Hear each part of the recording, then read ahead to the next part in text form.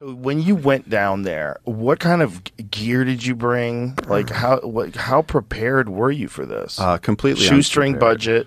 Shoestring, but yeah, student, dropped out of high school, saved up money from working at like the YMCA. Like I went down there wearing jeans and a t-shirt. Like, Did you plan on trying to find some sort of a job? Like what were you going to do for food? And no, so this was the thing. I went down there as a volunteer, just to experience it, like, and then basically as I became friends with JJ, it was like he was like, could you come back? He's like, you have access to like gringos and people that travel. He's like, bring us tourists. He's like, we're trying to protect this river like now while it's still completely pristine. And at the time I was like, well, that sounds great. So I started bringing people. We started Tamandua expeditions. And so it was like small time, just bringing some tourists to the jungle, showing them around, taking them on night walks, doing stuff like that. But it was a very much like there wasn't a plan. I knew what I loved. I didn't have a plan. I wasn't like, I'm going to be a jungle keeper. Like I just went down there and was like, this is amazing and I want more of it.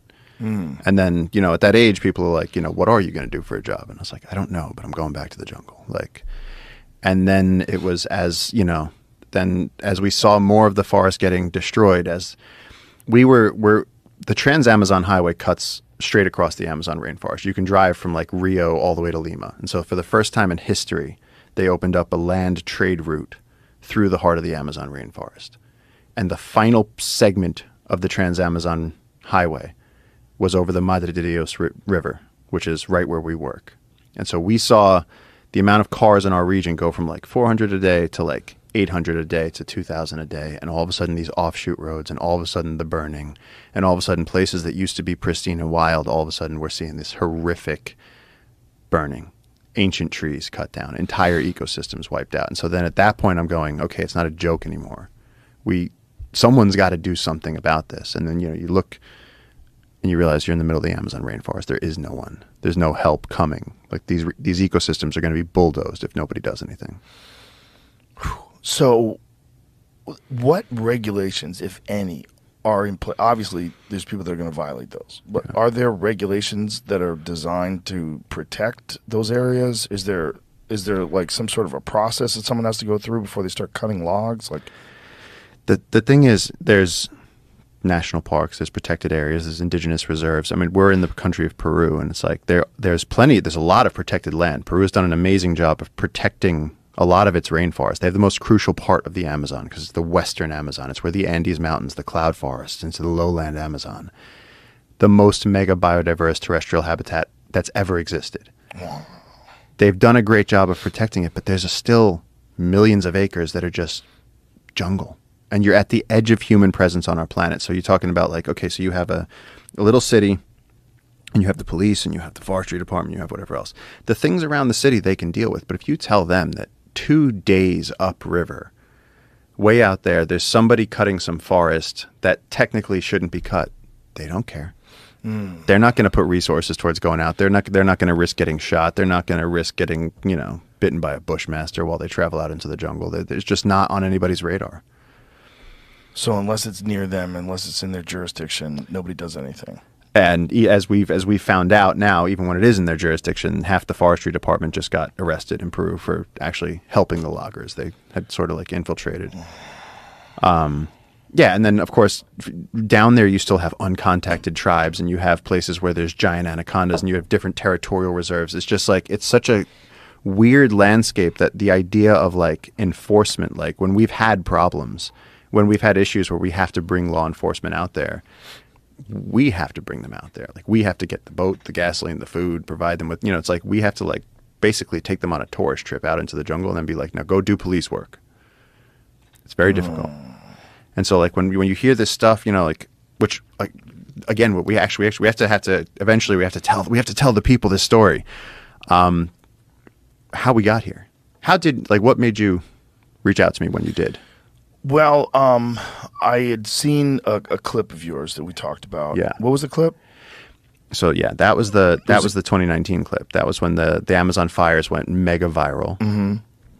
And excuse me, I threw up a video of me in the fires, just like screaming and crying and being like, "This is happening every fucking day," and screaming, and it went viral. It went viral, And at that time, we had created jungle keepers, and we had tried to protect. So we had a little bit of rainforest we were protecting. I think we had like 1 or 2 rangers. And then you shared it on your Instagram, and then it hit this level. It like went to the next level of virality.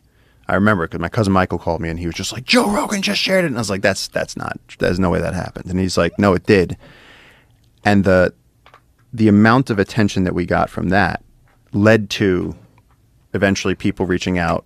This guy Dax Da Silva reached out, and he was like, hey, listen, you guys every year with the burning forest and the loss of habitat, he's like, I want to help. What can we do? What do you need to make this work? How do we save this rain? There it is. Yeah, that's the clip. Yeah, we go, welcome to the fucking Anthropocene.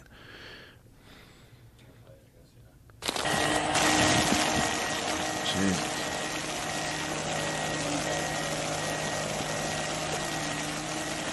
And what puts those fires out? Do people actively try to put those fires out, or they just wait till it rains? No, the people start them. That's the funny thing. Is it? I'm not going to be able to stay here long because this fire is spreading. But everything behind me right now is the forest that I've been working to protect for the last 13 years.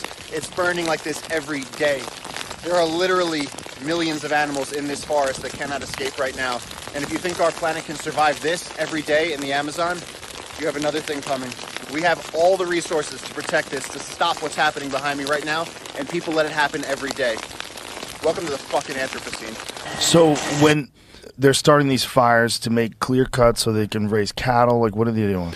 Yeah, it's basically there's space, so we're going to use it. And so, like ideally, a person, if they wanted to use that forest, you could harvest the ancient hardwoods there and make millions off of it. You could use that forest to do like multi-tiered agriculture where you're producing tons of produce. These are people that are coming in, they're just clear cutting the forest. They're planting like cacao, papaya, grass for cows. Like it's literally burning down your house to cook us a meal. And who owns that land? Well, that's the thing. A lot of it is indigenous land. A lot of it is they call it like Brazil nut concessions, where it's just like areas where like you're supposed to be harvesting Brazil nuts, but a lot of times it is private land. But there's people coming from other parts of South America, and they're just coming in and they're clearing these areas, and it's happening fast. And no one is there to protect. There's just not enough resources to keep an eye on it. It's just the vastness of it all. There's a vacuum in conservation. There's a problem with conservation. No one's going to pay you to go out into the wildest places on earth and protect these things. Like for the most part, it's very difficult. You can go get a job as a conservation biologist. You can go study things academically, but to go and actively do the work of protecting a rainforest or protecting a marine area that's sensitive, that's crucial to species, it's very difficult.